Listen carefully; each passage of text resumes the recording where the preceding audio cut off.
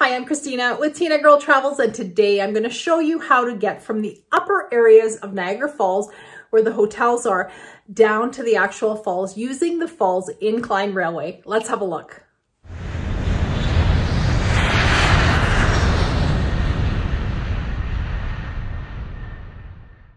Believe it or not, this is the view from our hotel in Niagara Falls. We stayed at the Embassy Suites Hotel in the panoramic Falls View Family Suite. I actually have a video, I'll link to the end of this one, of the room tour that I filmed. It was just awesome. So we used the Falls Incline Railway that was located just across the street from the hotel to get down to the falls. This is particularly helpful in the winter months when the paths to the falls are closed. In fact, when we visited the falls, really, the only way to get down to the falls was to either drive and park in the lower area or take the Falls Incline Railway. So walking along the roads was not an option, as even the sidewalks were closed because they were covered in ice and snow.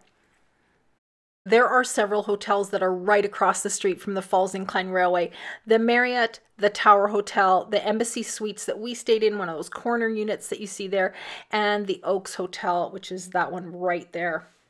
I'll add links to all those hotels in the description below if you want to check them out.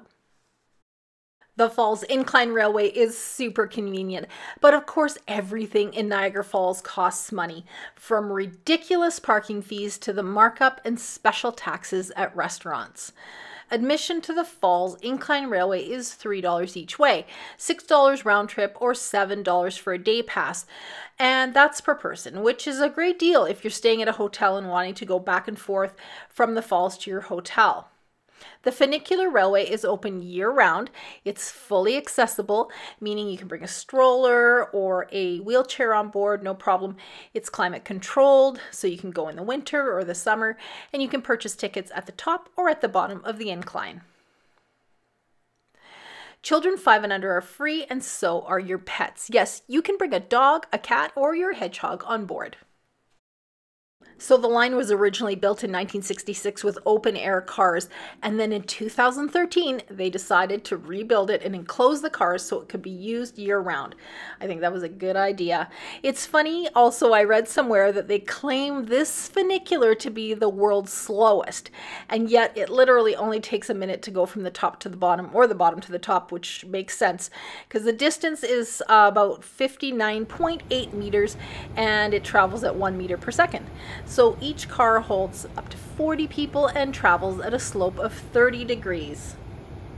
We visited the falls in the winter, which was something we've never done before, and it was absolutely beautiful and a very different experience than coming here in the summer. There were far less people, and the hotels offered rooms at very reasonable rates. Just be sure to dress warmly. It was minus 12 degrees Celsius or 10 degrees Fahrenheit, so it was really chilly, but we still had an amazing time.